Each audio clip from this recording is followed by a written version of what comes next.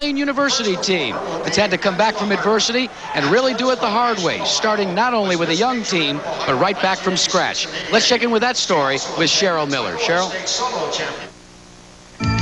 In 1985, the Tulane basketball program was shattered by allegations of improper cash payments and illegal point shaving. The payments were admitted, but no one was convicted of point shaving.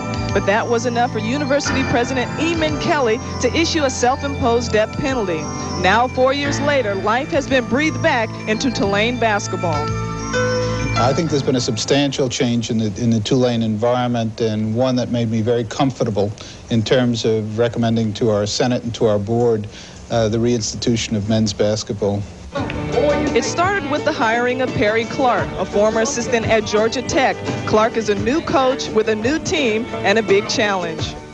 Perry was inevitable that he would become a head coach, and he's aggressive, he knows how to work hard, and he'll do an outstanding job.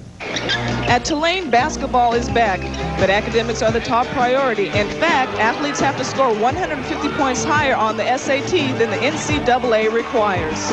What happened here in the past really sent shockwaves through this community and through the faculty here, and it's understandable. They don't want that to happen again, and they're very conscious of it. There's no pressure on Perry Clark to win games. He worries more about off-court and classroom performance.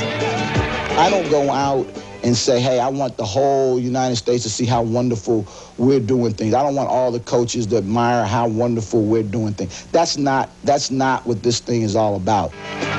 Smart athletes, good coaches, the wins are starting to come. 3 weeks ago, the new Green Wave upset then nationally ranked Memphis State. We might sneak up on someone. The problem is now that everyone's taking us seriously, which is a real problem, and I think sneaking up on people, those days are all over. Perhaps the program that failed so miserably in 1985 will become a role model for all of collegiate athletics.